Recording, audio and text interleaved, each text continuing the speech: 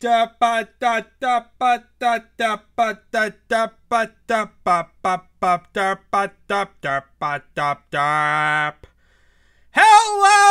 there, people, and welcome to yet another episode of Seeking Shamblers. Been a little bit, but we're back after a bunch of weird episodic content, such as three-wave capture and the electric sheep. And this time around, we're here to check out another level made by Mark Fontaine. Been a little bit of time, actually only a couple levels if you really are considering, the Capture the Flag, the three-wave capture, I believe. Was it CTF 5, I want to say? Danger Wargrounds, I believe, was made by Mark Fontaine. So it hasn't been too long. But at the same time, he's also made this particular level, which actually was made towards the end of October. So we're going a little bit back in time. I didn't really see this one stored anywhere else. It was past the period whereby I had, like, previously set myself as, like, a boundary. October 25th. This was me on October 27th. So needless to say, it was something I couldn't have really seen before. It's now part of the list that I have now, so therefore let's check it out. What is it that we're checking out? We're checking out the Tower of Babel. Yes, people. Apparently, we have found our way to a Cyberdemon boss fight for Quake. Okay, so, I'm rather anticipating this one. We have yet to actually get a boss fight level, and this could definitely be useful to throw as, like, an end level for my stripper-based modification if I can. Definitely be interesting if I could, like, find a way to, like, soup up the Cyberdemon or whatnot to make him, like, really tough and brutal. So yeah, definitely nice to have some sort of boss level. Hopefully we get a bunch more of these as time goes on. I want a bunch of bosses for Quake, so that's the biggest problem when it comes to making my modification, is that I can't really make, I can't modify levels. Basically, levels have, like, BSP files aren't really easily modifiable. It basically causes a bunch of errors if you try and open up a Quake Army knife, and I can't think of many other editors that can modify actual BSP files as opposed to, like, a .map file or the various other types that are out there. There's a bunch of different formats of edited map files, but as for the finished product of a .bsp, not many can modify them, so that kind of makes it a problem. But I digress. We're going to play this level. We're going to have fun. And as said, like, while I can't exactly make many boss-based levels, at least this seems to be here a boss-based level that exists. So, needless to say, we can take advantage of this and include it and mess with it and have this one kind of going. At least it's something, right? Even if it's not exactly like its own pure little stripper thing. I could try and make my own level, but the technology to try and make levels back in 1996 is absolutely a headache, and honestly making levels for Quake in general is an absolute headache. I'd rather make levels for almost any other game, either like earlier like Doom is easier, or making them for a bit later like Unreal Engine or Drumhead or any of those. Quake is a really funky period of time, I feel. I feel like a lot of the editors were kind of there, kind of not. And really, you see, after like 97 or so, they really didn't improve upon many editors. And even the ones that do appear, I feel, are unintuitive, to say the least. They don't really work well for me. And so, needless to say, I end up not really wanting to bother with it too much. So, regardless of all that, let's actually load this thing up and see what in God's name I'm dealing with. Anyway, as said, this is Mark Fontaine. He played Doom, he loved it, built levels, loved even more, passed out after looking at Quake for the first time, played it, loved it, started building levels, and adored it. Anyway, have you ever played Doom? Then you'll know what this is about. If you don't want to be surprised, go on and read spoiler.txt. He advises you not to, though. We have played Doom, so we know exactly what he's probably talking about, unless he's modified around E2M8 a lot.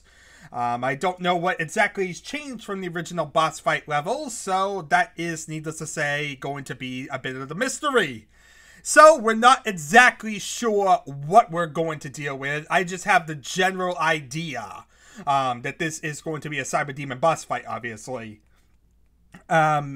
Also, this was made using Worldcraft, which is pretty obvious for this time period. And if you find any bugs, make sure to tell him, blah, blah, blah. Other than that, yeah, it's pretty straightforward and pretty simple. There's really not much to really showcase a lot here. id Software has the copyright to most of this, as said, but this level was made by Mark Fontaine, blah, blah, blah. Let's actually see what in God's name we're up against. As said, it's a boss-based level.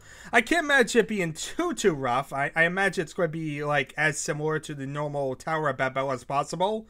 As said, I probably am going to do some crazy little things when it comes to Stripper, make it a little bit more of, like, a proper final boss fight. At least I wish I could do something a bit crazier for the final boss fight, but sadly, I think I'm pretty limited. So, at least for the time being, we'll have some sort of boss going. We'll have something going there. So, yeah. Spoiler alert, this might be the final level for Stripper. So, yeah, let's see here. Let's actually get this thing going and see what exactly we're kind of facing. Because I've been rambling here for a couple minutes and not really playing any levels. And there's really little to actually talk about besides loading up the level. It'd be awesome if they could actually, like, include the music track, but I doubt they can. Because Quake and audio CDs and all that garbage. I could try and, like, modify it using, like, IMMDLL. I think I could, like, add extra tracks in there.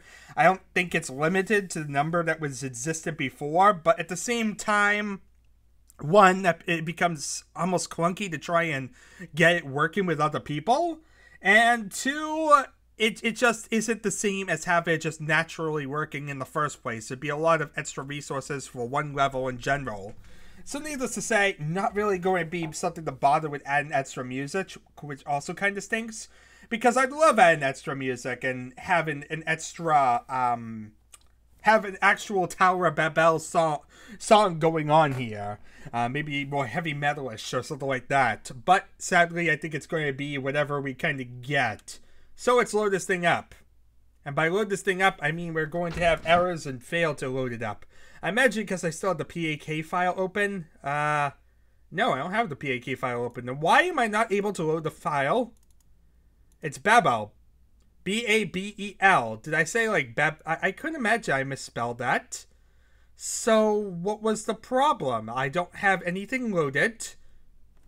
Let's try loading this again. Maybe I misspelled it for some reason. I don't know how in God's name I managed to misspell Babel, but, no, it's failing to load it. Well, that's weird. Honestly, like I said, I don't know what it is about PAK files, but I noticed this type of weirdness happens a lot. It's why I don't like PAK files as a general rule, because they tend to be very clunky with being loaded. I don't know why they tend to not load right. It just is a thing, and I tend to fight with it, and it tends not to work right at all. So I like to just rip out the raw resources and work with it that way, and you'll probably see when I load these out that it will actually work. So, I'm just going to rip the resources out, call it a day, say who cares about the Babel.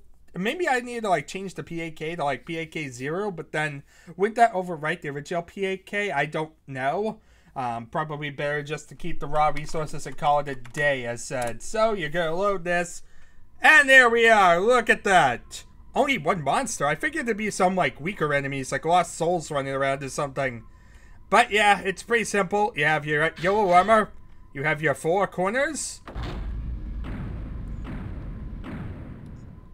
I see. So you press these, and the staircase is raised. Let's get these prepared, because we're going to need to have all the room possible when face off against the Cyberdemon. Pro tip, shoot it until it dies. Oh god, it walled me in, and I don't have a rocket launcher on hand. That's a bigger problem, isn't it? But yeah, you can see these are using the Doom textures, aren't they? Oh god, where's that itsy bitsy Cyberdemon's gonna try and shoot me. He's somewhere around here, and I do not want to see him. Oh, at least it got some plenty of health. Oh, look, this one opens. Hooray! The other one kind of sealed me in, so that would be a big, bad problem. Okay, that gives me 100 rockets. We're ready to face him. Where is he? Where is that big, bad Cyberdemon? The biggest issue was I didn't have rocket launcher ammo before. Oh look, there he is! He's just kind of awkwardly standing around, looking stupid and stuff. Shouldn't he be able to see me right now? Hello? There he is! As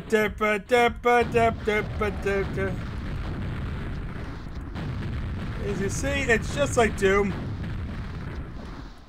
You shoot at him, you run in circles, and well, yeah. It's just like the Doom fight. Except, you know, it's easier to strafe a Quake than Doom.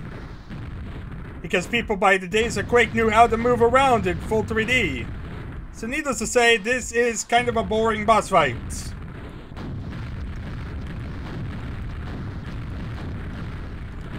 So now we just keep running around in circles and I'm shooting the Cyberdemon. This is honestly going to be a pretty boring boss fight. As I said, we definitely need to like soup up him, make him more tough. Because this is kind of boring. Like I said, I really don't think I'm going to have any risk of dying here even. I wonder if the level will end after I kill him. It would be nice, but somehow I doubt it.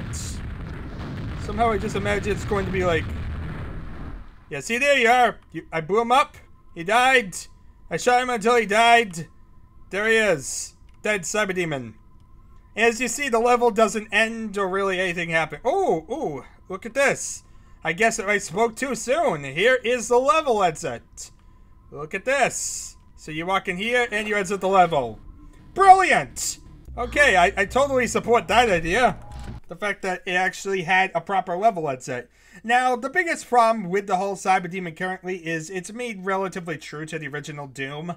And the problem with it is the original Doom boss was really made at a period of time where people didn't know how to strafe, didn't know how to really deal with like stuff like the Cyberdemon. And so it felt a lot more dangerous then than say it does now. Needless to say, the Cyberdemon here felt rather simple. It definitely wasn't the most intense of boss fights ever made. But it definitely was nice to see, and is definitely always an awesome thing to see a Cyberdemon boss fight. You can't really go wrong with a Cyberdemon boss fight. It just is, like I said, that it is kind of lackluster because it is on the bit of the easier side. By the days of Quake, it's not exactly the most fancy of bosses. But as I said, at least it's better than, say, the days of Shub-Niggurath. Yeah, it's better than Shub-Niggurath's boss fight was. I just wish... I think the rockets also are relatively weak for the Cyberdemon. Maybe it was the red armor. Maybe it was whatever. But yeah, I definitely feel like the rockets were definitely on the very weak side. And overall, the boss fight felt relatively like a weaker opponent. So I think if I'm going to include this in Stripper, I'm going to have to definitely soup it up a lot. I'm not sure how I'm going to pull this type of thing off. But at the same time, it's a potential idea. We'll see, I guess, what I'm going to really do with this. So, with that in mind, thank you all for watching. It's been an adventure. I got a boss fight to try and make a lot more fancy. See you all next time.